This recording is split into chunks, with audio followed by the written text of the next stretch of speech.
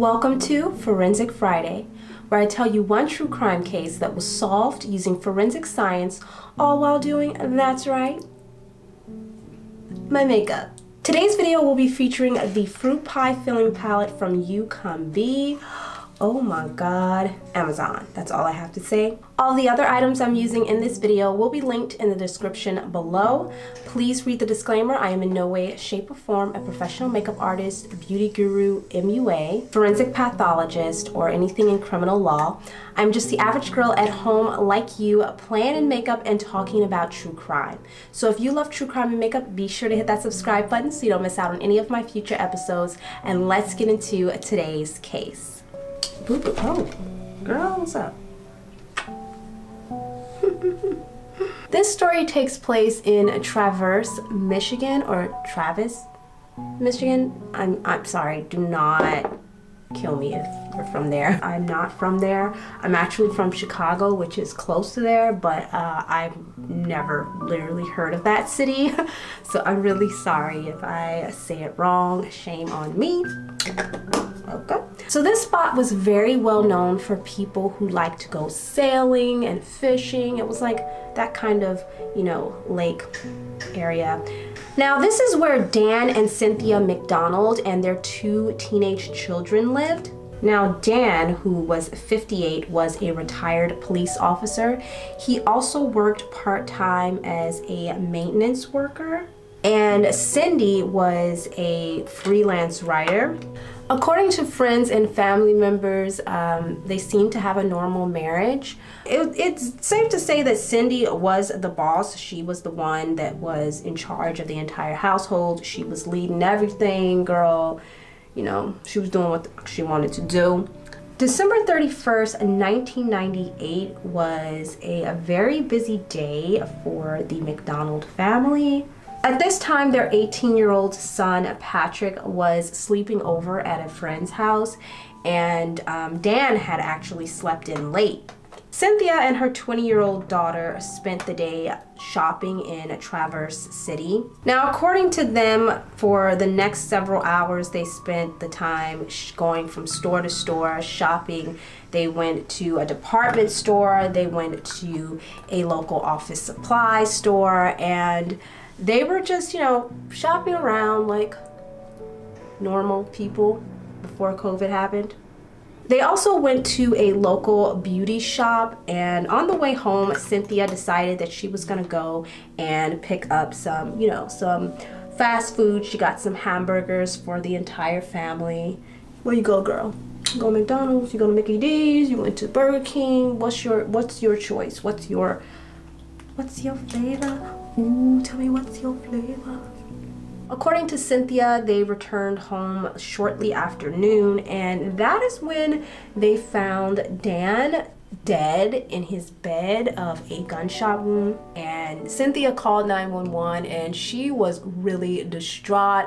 She was just screaming and yelling, he's dead, oh my god, I don't think he's breathing. And she told the police, you know, we went out to go shopping, we just got back home, and I found my husband, you know, dead in the bed with gunshot wound to the head. As you can imagine, she was very, very hysterical. And then that is when her daughter kind of gets on the phone and starts to talk to the officer, and her daughter is telling the officer, like, we do have guns in the house. He is a retired police officer, so there are guns in the house. Now, when the investigators got there, they found no gun near his body, but his wallet was missing $700, so they kind of thought maybe could be a robbery. That's a possibility. Police were able to corroborate Cynthia and her children's story. They were, in fact, all out the morning of the murders. Cynthia told police that she did expect that this was a robbery. However, police didn't find any forced entry into the home, so they couldn't really corroborate that theory. Police found that very suspicious, and when they questioned Cynthia for a second time, this time she told police that she had a confession to make. Okay, girl, what you done? We know you done something. She had completely changed her story. She had said it wasn't a robbery, that in fact she had came downstairs in the morning and found that Dan had committed suicide. She told police that that morning Erin, her daughter, was almost ready to go. And so she told Erin, I'm gonna go grab our coats and stuff and I'm gonna get the car warmed up. Funny side note, I forgot when I used to live in Chicago that we always had to warm up the car, and it took us like 15 minutes to warm up the car before we could actually drive it. I just remember that and I was like, wow, I've lived in California this long where that's not even an issue here for us. You never have to warm up a car here. Oh my God. Why do I feel like a Power Ranger right now? So anyway, she had told her daughter that she was gonna go, you know, get the car warmed up. And so before she left, she went into their bedroom where Dan was to tell him, you know, I'm leaving, we're about to leave and stuff like that. This is when she says she discovered Dan was dead and that he had committed suicide. I should start putting like trigger warnings in my videos, I guess, or at the beginning of the video. Warning, viewer discretion is advised. We may be talking about some shit that you are too sensitive to hear. What are we doing? I'm definitely a Power Ranger today. Definitely. But if I'm gonna be a Power Ranger, I'd rather be the purple one, I think. Was there a purple Power Ranger? I don't even think there was. Is there a purple Power Ranger? No. I believe there's only pink, red, yellow, green, and blue. Comment down below, what's your favorite Power Ranger? Mighty Morphin Power Rangers.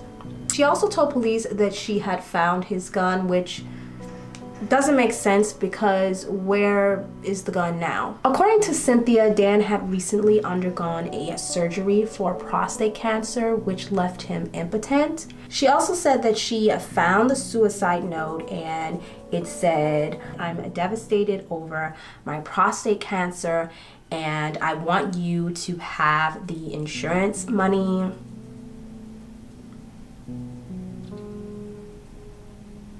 Girl, really? I mean, I would have wrote a better note than that. It also said something to the effects of if, you know, they found out it was a suicide, that the children wouldn't get any of the money and the money, you know, the money would not be released and then the children would not be taken care of. And so according to Cynthia, she decided to destroy the suicide note because she didn't want the children to know, most of all, but she also didn't want them to suffer if, you know, the police found out or investigators found out or the insurance company found out that, you know, it was a suicide. I really don't know why insurance companies don't cover suicide, or was that just back then? I don't know. Now, Dan had a $300,000 life insurance policy on him, and according to Cynthia, they only got it for, you know, the kids' college tuitions. But in the event that there was a suicide, the stipulations of that contract for the life insurance would be void, like they could not get any of that money. According to her, that is the only reason why she altered the scene. She wanted to respect Dan's wishes, his last death wishes, and so that is why she moves things around to make it look like a homicide. She wiped the prints off of her husband's gun and she just continued to go on the shopping trip with her daughter, just so, you know, she wouldn't bring any suspicion to herself or to the crime scene. Girl, I don't know. Cynthia, I don't know, girl. That sounds a little bit more than insensitive. Like, for me, not calling the police and just continuing on with your day, with your shopping spree and trip with your daughter in a lighthearted, spirited mood. Where did she go? Going to beauty salons and getting your hair done and buying hamburgers for the entire family when you know you're gonna return home to your husband who committed suicide does not sound like a really good wife to me. It just doesn't sound right.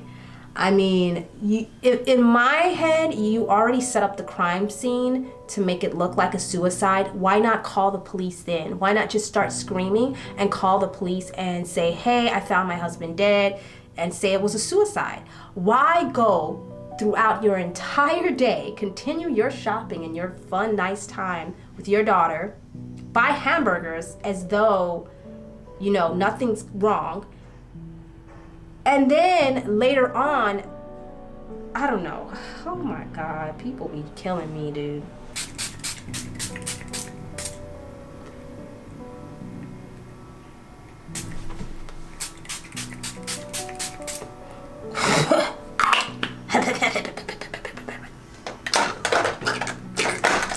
Gets me every time. I don't think it would have been suspicious for her to call the cops immediately.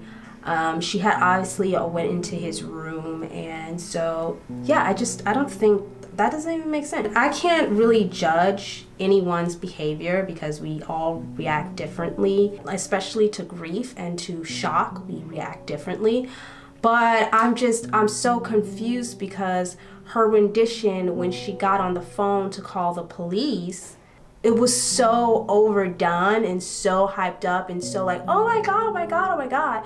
So it seemed like to me that she actually was the type of woman that would break down and do that. And so like part of me is like, okay, I understand she could probably react differently. Everybody reacts differently, but then why when you call the police you're acting in hysteria? Okay. But then when it actually happened and you were there with him, you were calm and concise and made concise decisions. I don't know. Girl, get out of here with that. Safiya claimed to have thrown her husband's revolver into a nearby field. However, search dogs and metal detectors could not locate it. Like, they didn't pick anything up on the metal detectors, and the search dogs didn't pick anything up either, any sense, or was able to detect it at all. The fact that Safiya had concealed the murder weapon and essentially got rid of it, combined with the fact that she knew that her husband was dead and she altered the scene of the crime, this was a huge indicator to the investigators that something definitely was not right. According to friends and family members of Dan, they saw no signs to indicate that he was going to commit suicide. He wasn't depressed. He was actually planning on purchasing a boat and a new car. So these are, you can never really say, you know, because just because someone doesn't appear to be depressed or doesn't appear to, you know, to have problems doesn't mean that they don't. So you can never say, everybody acts differently, so you can't really say because he wanted to buy a new boat or a new car that he wasn't planning on committing suicide. Although I will say that those are huge indicators that he was happy with his life and he was planning to live and not die. During the autopsy, examiners looked for signs that this was a suicide. X-rays revealed that the bullet was still inside Dan's skull. This meant that the bullet wound was an entry wound. This led examiners to believe that the wound could have been caused by another person, especially the angle and location of the bullet in the back of the head. Someone who's committing suicide aren't going to shoot themselves in the back of the head. I feel like that's just too complicated. They usually go for, I don't know if I can even discuss this in this video because I feel like YouTube will shut me down, but they always shut me down. They always demonetize me. With most suicide cases, especially ones that use firearms, it's usually in the mouth, underneath the chin, at the temple, something like that. It's very rare in those cases where they will put it to the back of their head like this. Most people will try to find the easiest way to get it done, the quickest and easiest way to get it done, and that to me is just like, it's not a lot of extra work, but it is a little bit of extra work, you know what I mean? But Safiya's lawyer argued that this wasn't indication of a homicide, but that Dan himself may have played a role in the deception of the case. I mean, really? You got the nerve to sit up here, sir, and blame the damn victim. Blame the victim, the man that is dead. Of course, because he can't talk, he can't speak for himself, right? Like, I can't believe that. I can't believe that. I'm sorry, this lawyer is an absolute jackass. And I'm sorry I had to curse, but like, seriously, he really, just listening to him really irritated me. He's like, oh, if anyone had the capability of inflicting a wound on themselves and making it look like it was something that it wasn't, it would be a police officer. And as we know, Dan was a retired cop. So he's like, yeah, it would be Dan because he's a retired police officer. He's just there's only one way to say it. He's a dick. He is a major dickety dickhead for that one. I'm so sorry, but he really is. But then police discovered something else. Safiya wasn't just a freelance writer.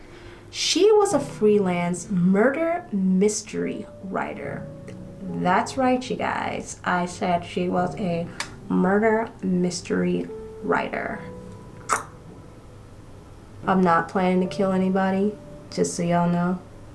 Boy, I have to say I did not see that coming. Well, this is getting interesting. Police also learned that she made some really inappropriate, nasty, derogatory remarks about them. According to friends, she was at a neighborhood cocktail party where she made this remark. She said, you know, you could commit a murder and the police in northern Michigan wouldn't be smart enough to catch you. Of course, that statement did not sit well with the police. So investigators decided to take a closer look at Safiya's murder mystery stories, hoping that they'd be able to find some clue. Now it's time to go into the palette. But anyway, back to the story. I always dropped it. I forgot to mention this early on, but it is a really important note to put in. The medical examiners did note that the bullet entered Dan's head from left to right, which means whoever had shot the gun had to be left-handed, and Dan, in fact, was right-handed. Forensic scientists began their investigation by taking a look at the blood splatter. Scientists take into consideration the fact that no matter the cause of the blood, whether it be a pool of blood or, you know, a gunshot to the head, the blood does move in a straight line. However, it is on a 360-degree radius, so it goes out completely in all directions. Now, the blood that comes back from the pressure that was being applied is called the back spatter, but there was no blood on either of Dan's hands. Now, Dan's arms were clutching his pillow and his hands tucked underneath his body. His arm was clearly defined by a pool of blood. I don't know what I'm doing here, but I've seen people do this, so we're gonna try it today. This was proof that Dan's arm was never moved after the shooting. There was no change in the bloodstain pattern to indicate that his arm had been in any other position, either at the time of death or after. So this told investigators that his body was in the exact same position at the time that it was shot, which meant that he probably, definitely was not the shooter. I mean, it's not impossible, but it definitely is very hard to do. And even if it had been done that way, if he was able to shoot himself that way, according to medical examiners, the ending position of his hand would have been on top of his head instead of underneath his body, underneath the covers. You know, it would have been rested on the top of his head. Without any blood or gunpowder residue, like, I don't know. It was very, very unlikely. They also found gunpowder and a bullet hole in the pillow laying next to Dan's body. This indicated to police that the gun was pressed against the pillow at the time it was fired. So that meant that Dan would have had to be able to hold the pillow whilst shooting himself in the back of the head on the left side, not even on the right side, on the left side of his head. It's just like, Does this man have 3 arms or what? Dan's death was ruled a homicide. So police took a closer look at Safiya and Dan's relationship. A look into the McDonald's finances, they found that they were actually spending more money than they were bringing in. And they found that Safiya was making quite a few large purchases. She was buying computers and other technical things to do her writing with. They also found that Dan managed a trust fund for a mentally handicapped family member. And just a year before Dan's death, they found that more than $50,000 had been taken out of this trust fund account. And the bank had been demanding answers. A copy of bank statements showed a withdrawal of $500 to $1,000 every other day, until the entire account was virtually depleted. And the bank's security surveillance cameras picked up the person who was responsible. It was none other than Safiya. You guessed it. So police went back to interview the McDonald's 20-year-old daughter, Erin, and she actually recalled something unusual that morning. She said that she was in the shower the morning her father was killed, and she recalls that her mother came into the shower to, well, not into the shower, that would be very, very weird. No, she came into the bathroom to check on her multiple times, like 3 or 4 times, but she just felt like this was very odd and out of character. And her mom also turned up the radio super loud. She also told them that she heard what she believed to be was like a car backfiring or a bang or someone in like an accident, but it was just like a pop noise that she heard or a banging noise. Now, inside of the McDonald's home, police found a bunch of textbooks that had information that Safiya was researching for the next murder mystery story she was writing. There were books called Body Trauma, Armed and Dangerous. There were even chapters in books that were highlighted entitled Accidental Shooting. There were other books that were also highlighted with chapters called, you know, Who Shot Whom, Premeditated Killing, things like that. Like, girl, she busted at this point, like. So prosecutors argued that Safiya got these books with the intention to plan Dan's murder. They believe the motive was money. She was in financial hardship. She was stealing money from her husband's relatives' trust fund, and the bank was coming after them. So police believe that Dan may have confronted her about this and told her that he was planning on going to the authorities and clearing the whole thing up and paying the money back or getting things fixed. And this would have put a huge dent in Safiya's plans. Girl was not going to have it. She wasn't gonna have that. Safiya McDonald was charged with first-degree murder. She pleaded not guilty. Now, in her defense, she included a testimony from one of the forensic scientists, and he said there was a chance that Dan could have shot himself in the back of the head using his right arm on the left side. And he did a little demonstration to show how this was possible in court. This forensic scientist expert also pointed out that Dan's hands were not analyzed for gunpowder residue, so there is a possibility that gunpowder could have been on his hands. They just didn't do a test for it. If they had done a test for gunpowder residue on his hands, this may have proved that he did in fact fire the fatal shot. But forensic scientists on the prosecution side argued that they didn't really need to test for gunpowder because gunpowder residue can land on really anything that's in close proximity to the murder weapon. It wasn't a test that was routinely performed. Her daughter Erin said to show no mercy to her mother Safiya. Erin gave a very emotional statement that day in court, and she said that she couldn't believe that this had happened to her family, and she thought that her parents had a very loving relationship and she just really didn't understand. She also requested that her mother get the maximum sentence. Thanks to forensic science and some good police work, Safiya McDonald was convicted of first-degree murder and sentenced to life in prison without the possibility of parole. What did you guys think about this case and my makeup look? please let me know in the comments down below. If you like videos like these, check out my last episode. I'll leave it linked on the screen right here or right here. Don't forget to like, comment, and subscribe, and I'll see you guys next week with another Forensic Friday episode. Bye!